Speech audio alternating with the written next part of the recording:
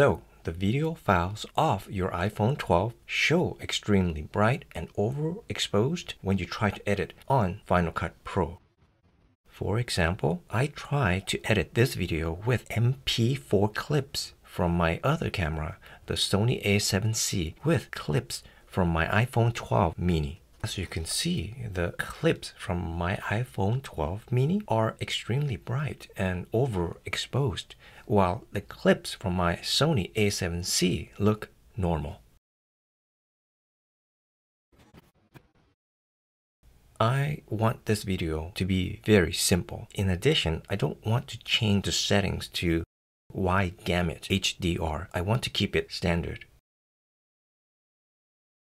So when I select an iPhone clip, then the info specter, I see that it's an HLG format.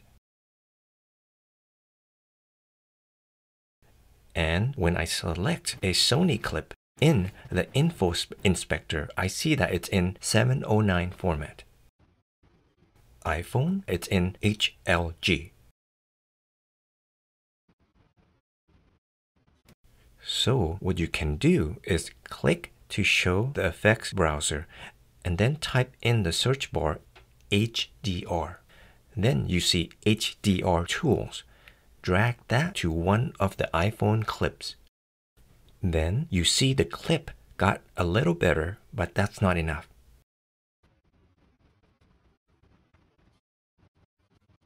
Next, you have to click to show the video inspector. In the HDR Tools, you'll see HDR to REC 709 SDR. Change that to HLG to REC 709 SDR. And that's it. Now you could see it looks normal, standard.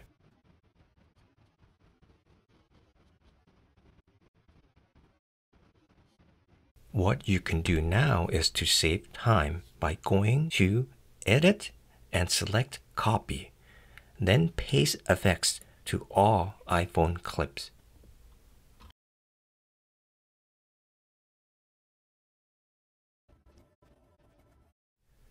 Of course, you could select multiple clips and then paste effects. I hope you find this video useful and simple.